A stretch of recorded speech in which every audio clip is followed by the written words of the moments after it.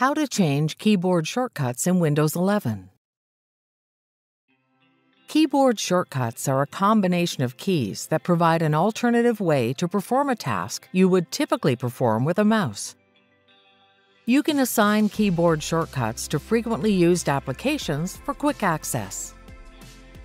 Keyboard shortcut formats consist of keys pressed simultaneously or in sequence. Common keyboard shortcut formats include single-key shortcuts, two-key combinations, and three-key combinations. Single-key shortcuts involve pressing only one key to perform a specific action. Pressing the Windows key to open the Start menu is an example of a single-key shortcut. Two-key combinations involve pressing two keys simultaneously to perform a specific action. One of these keys must be either the Windows, Control, or Alt keys. An example of this format is pressing the Windows and C keys to launch the Windows Copilot application. Three-key combinations are similar to two-key combinations, except that you press three keys simultaneously to perform a specific action. Windows plus Shift plus M is an example of a three-key shortcut combination, which restores all minimized windows when pressed. To create a keyboard shortcut to an application, locate the application, PowerPoint in this case, on the PC.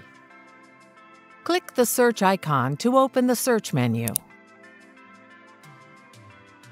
Type PowerPoint in the search bar. Right-click on PowerPoint. Then click Open File Location. Right-click on PowerPoint and select Properties. Click in the Shortcut Key text field to add a shortcut.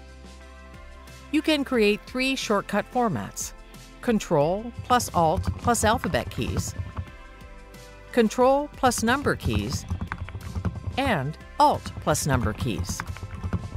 Enter Control plus Alt plus P and click Apply to save the changes. Pressing this keyboard shortcut opens the PowerPoint application. To modify the keyboard shortcut, search for the PowerPoint application again.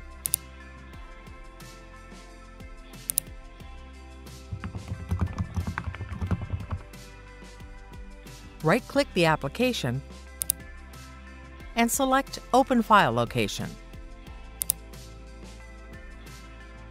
Right-click PowerPoint and select Properties. Click the Shortcut Key field, change the shortcut to Control plus P, and click Apply to save the changes.